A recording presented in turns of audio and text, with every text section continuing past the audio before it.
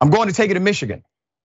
According to Detroit News, police were called to the Doherty Hotel in downtown Clare, Michigan on Saturday after scuffle, a fight, broke out between Republican lawmakers at a state party committee this weekend. Wayne County Republican James Chapman and a county Republican chair, Mark DeYoung, both spoke to the Detroit News about the altercation.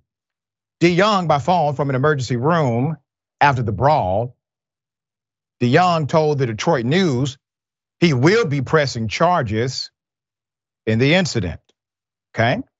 Among the incredible details of the GOP battle were the fact that it began with the hallway pledge of allegiance and doorknob wriggle involved flip the bird and flipping a table, and eventually, according to DeYoung, resulted in a growing punt and a broken rib. He kicked me in my as soon as I opened the door.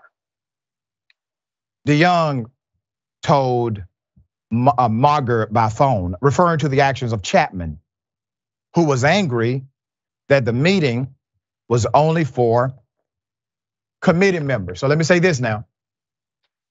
According to the narrative of one of the individuals involved, as soon as the door opened, the adversarial party kicked him in the gonads. It's according to him. The man did an interview from the ER because he got kicked in between his legs. And he says he's pressing charges.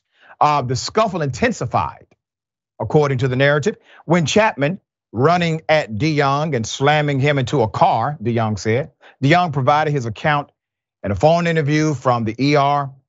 DeYoung said that he suffered a broken rib. Chapman alleged that DeYoung had said, "I kicked your and swung at him." DeYoung denied those claims. At one point, Chapman removed his own glasses, Chapman said. "When you see me taking my glasses off, I'm ready to rock." Chapman. Wait a minute. Hold on, Jeff, let me get through it, brother. Chapman said,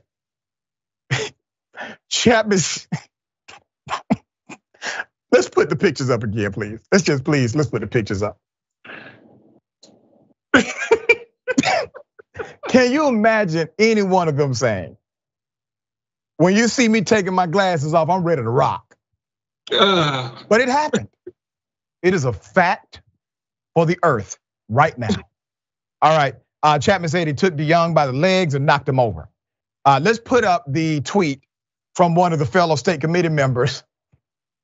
Her name is Kristen Lee. Kristen Lee stressed on Twitter that the altercation took place outside the meeting room and was not predicated on any disagreements.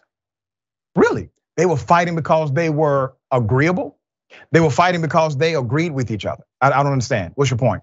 All right, so it says, state committee member here, I was there. I caution people not to believe everything you heard intended to sell papers or provided by emotionally driven reactions. Inside our meeting had robust debate. Our founders would be proud of. Hashtag preserving our republic. Hashtag civil discourse. Hashtag I'm ready to rock. All right, listen, madam, I get what you're trying to do here, Kristen.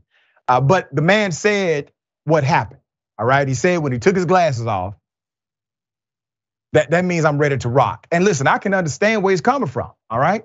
I have a similar notion.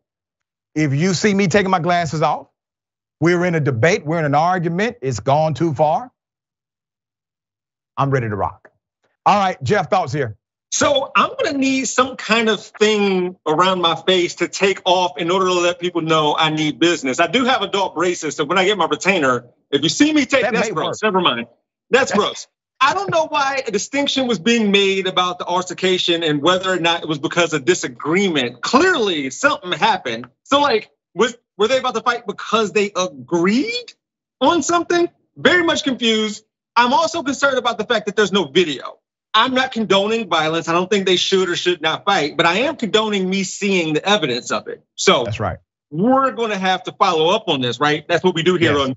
Okay, great, good. Once there's an update, I'm going to see the video. All right, I hope the video exists. And I will say this: she said the founding fathers would have been proud. No, the founding fathers would have shot him. That's what would have happened. That's how they got down.